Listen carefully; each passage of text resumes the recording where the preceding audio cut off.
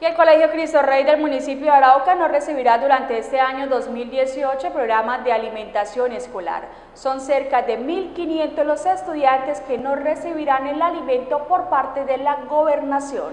La institución educativa del Colegio Cristo del municipio de Arauca en el año 2018 no ha recibido el programa de alimentación escolar PAE por parte de la gobernación de Arauca. No, señor, este año no, con el nuevo contrato no estamos focalizados por parte de la gobernación para recibir, solo en la sede Américas que tenemos jornada única para los grados de preescolar y primero, mientras aquí el resto ya salimos de la focalización que tenía la gobernación. De los 1.500 estudiantes, solo 700 no reciben la alimentación escolar. Pues nosotros tenemos aquí 1.500 estudiantes en las dos jornadas, de ellos estaban recibiendo 700 estudiantes recibiendo la alimentación por parte del departamento y pues ellos ya no lo están recibiendo. Ahora la alcaldía, que fue la que asumió, está priorizando la primaria también, entonces en la jornada de la mañana el del bachillerato no tiene este servicio. Los estudiantes de la primaria y bachillerato no reciben este programa de alimentación escolar por parte de la gobernación de Arauca. No, ni la primaria tampoco. O sea, aquí la jornada mañana y tarde ya salió de la focalización que tenía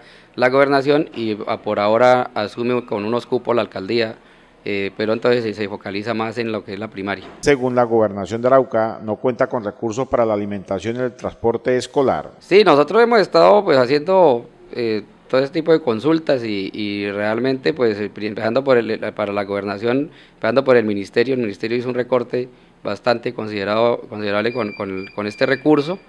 La gobernación pues alega que no tiene tampoco plata para mantener ni siquiera ni alimentación ni transporte, que es en todo el departamento, ¿no? Entonces por eso el recurso que queda o con el que tienen disponible para este año que se proyecta, solo se focalizaría en las áreas rurales y los internados y la parte indígena. Esta problemática se está presentando en todos los colegios del departamento de Arauca.